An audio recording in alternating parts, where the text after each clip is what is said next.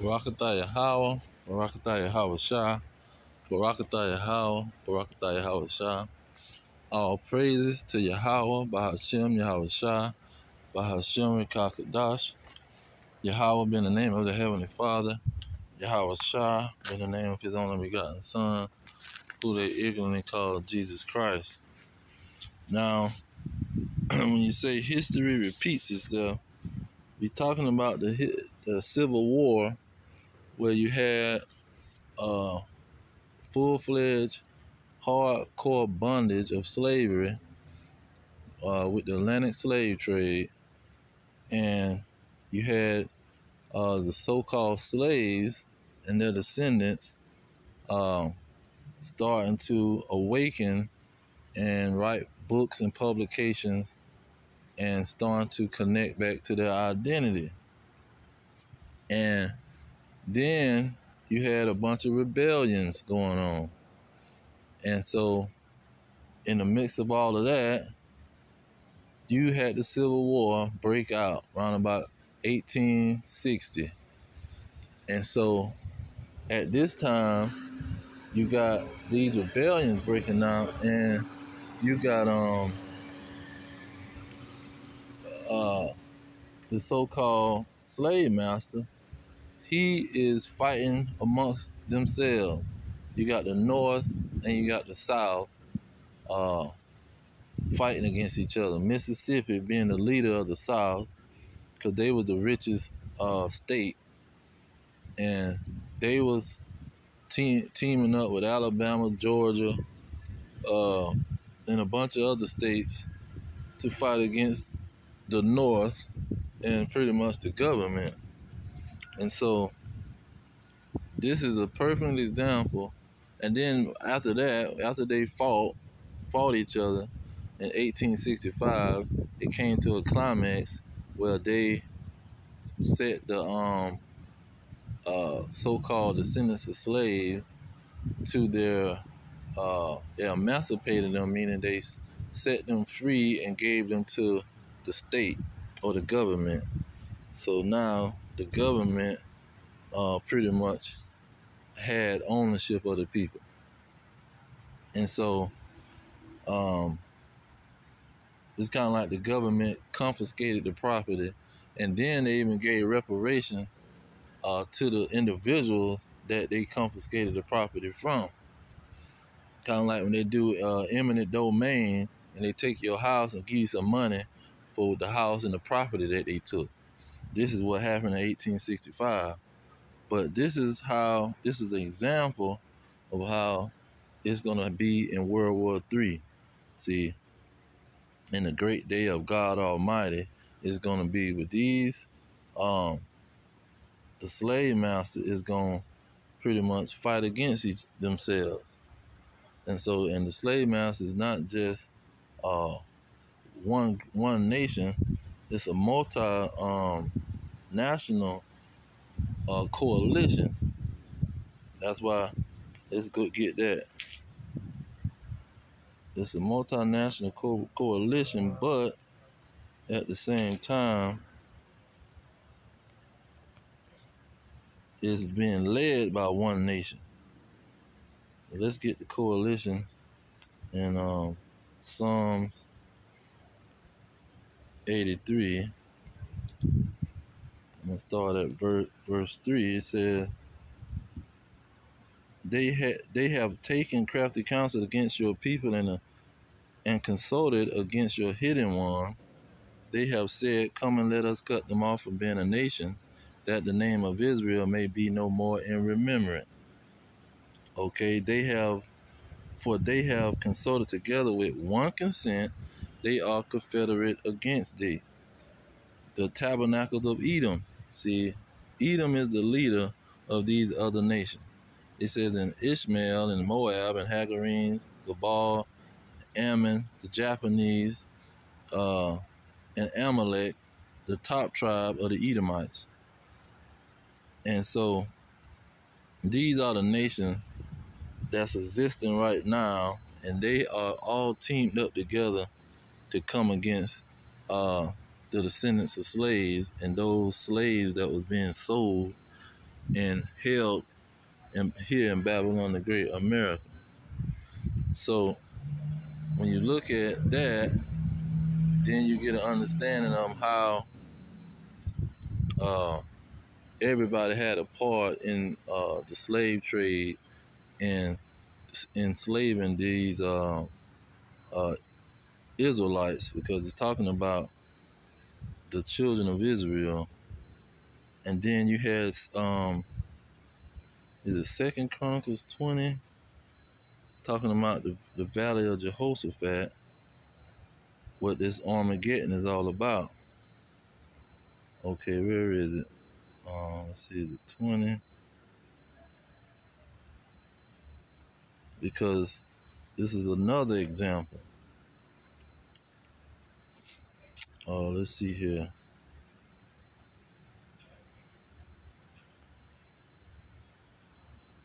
Okay, that's what it is. Look, let's get verse 17 first. It says, "Ye shall not need to fight in this battle." You see, they didn't. The slaves didn't have to fight in the Civil War, even though they fought. They didn't have to fight because the North and the South was gonna kill each other either way. It said, "Ye shall not need to fight in this battle. Set yourselves, stand ye still, and see the salvation of the Lord with you. O Judah and Jerusalem, fear not, for nor be dismayed. Tomorrow go out against them, for the Lord will be with you." Okay, because who was coming against the Israelites? It's gonna name them here in verse 22. It say, "And when they began to sing and to praise the Lord," see, this is what the Israelites is doing now. They starting to wake up and praise the Lord and pretty much obey the Lord. It says, "The Lord set ambush against the children of Ammon, the Japanese, Moab, the Chinese, and Mount Seir, the nation of Edom," which is the so-called white man, see, "which were come against Judah, and they were smitten." So you had these individuals that the Lord made an ambush against them. See, and this is what the Civil War was all about. See, he made an ambush against the slave master, but he fought against himself. And so this is what Yahweh Shah was talking about when you're going to Matthew 8, 18 or 16? Matthew 12, Salakia. Let's see, 12, around about the 20 something verse. Yeah, it starts at 25. He said, "And Yahweh Shah knew their thoughts, and said unto them, Every kingdom divided against itself is brought to desolation, and every city or house divided against itself shall not stand. If Satan cast out Satan, he is divided against himself. How shall then his kingdom stand?" And you see the kingdom, the united kingdom of Esau, see, the united kingdom of the Edomites, along with the other heathen, their kingdom is not going to stand because the Lord is going to set an ambush against them. See, he going to cause them to fight against themselves, just like he did in the Valley of Jehoshaphat, which is what Armageddon is all about. In the Valley of Megiddo, he set an ambush there. He going to set another ambush in that same place for these nations to fight against each other. But the focus really is going to be on Russia and America, the Edomites. See, Satan versus Satan. They gonna be fighting each other, and they from the same nation. See, and this is the example of how World War III is gonna happen. See, the kingdom of the Edomites is their kingdom is not gonna stand. Their kingdom is gonna fall due to them killing each other. You see.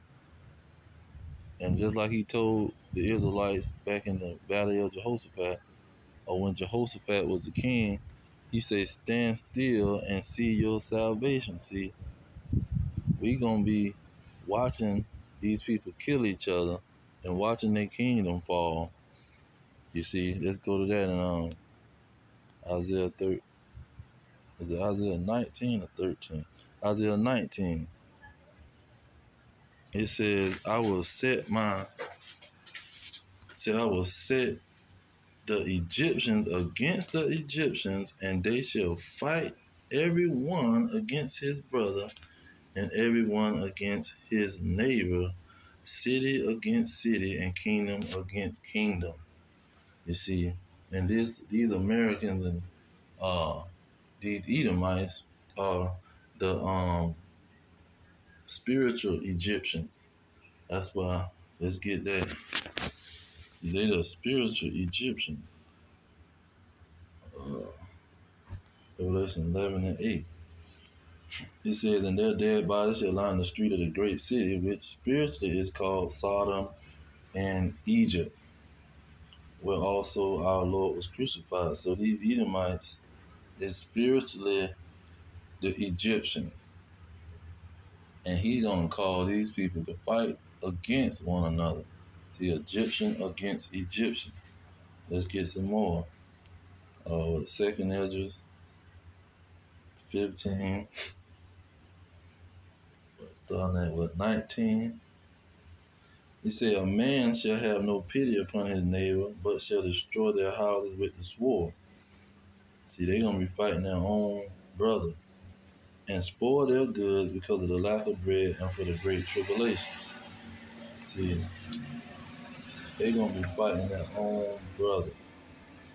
Let's get Second Esdras 6, or 20 something, 24. It says, and at that time shall friends fight one against another like enemies. See, there was friends when they was ruling in their kingdom, and they gonna turn to enemies. See, the NATO is gonna turn on America. NATO and the EU gonna turn on America and join Russia. Let's get that. So they gonna join Russia, and they gonna attack America, and that's gonna be the Edomites fighting against each other. Revelation 16 and 17. It's Salaki 17 and 16. It's saying the 10 horns which you saweth upon the beast, these shall hate the whore, and shall make her desolate and naked, and eat her flesh, and burn her with fire. See, they're gonna turn on Babylon the Great America and burn her with fire.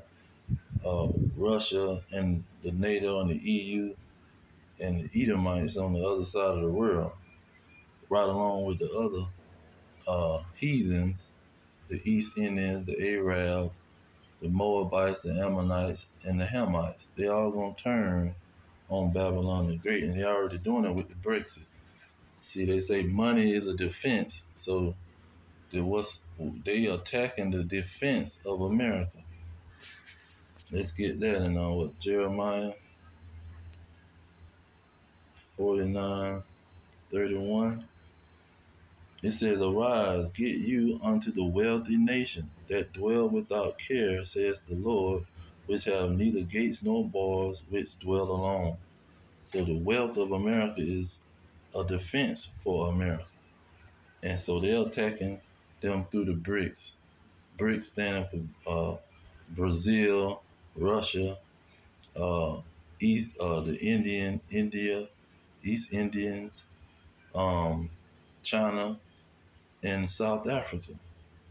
See, and this is how they're attacking Babylon, and this is how they're attacking the kingdom of Esau. And the Lord is causing all this to happen. See, he's causing Satan to fight against Satan, Satan to ambush himself. For 17 and 17 in Revelation, it says, for God has put in their hearts or their minds to fulfill his will, and to agree and give their kingdom unto the beast, until the word of God shall be fulfilled. You see, so he's causing them to put these things in their mind, and so they can destroy Babylon the Great and have a major war with World War III and pretty much ambush themselves. See, they gonna be fighting against themselves, and the Israelites is gonna stand back and watch. Let's see here. See if I can remember this one. Dang, what is this thing? 14 and 14, is it? Yeah, it says, the Lord shall fight for you, and ye shall hold your peace. See, this is how the Lord is going to fight for us. We ain't got to pick up no gun, and we ain't got to fight no World War III. See, the whole purpose of it is that they going to fight each other and kill each other so the Israelites can see salvation. See, the Israelites, the descendants of slaves, the blacks, Hispanics, and Native Americans, see, that was scattered around the globe on slave ships during the transatlantic slave trade, the greatest slave trade in history, and through many captivity, through Babylon, the Assyrian captivity, the Greek, the Roman captivity, see, being scattered all over the world. See, these descendants of slaves, who are the Israelites, they are going to see the salvation, which is Yahweh at the end of the day. He's going to be the grand finale of World War III, and these other nations destroying themselves. But these other nations are going to shoot nukes over here to Babylon the Great America, and it's going to be the beginning of the takeover of the Israelites. Who going to, let's get that in Daniel real quick. I ended on this. Daniel 7 and 18. It says, but the saints of the Most High shall take the kingdom and possess the kingdom forever, even forever and ever. See, this is what's going to happen after World War III.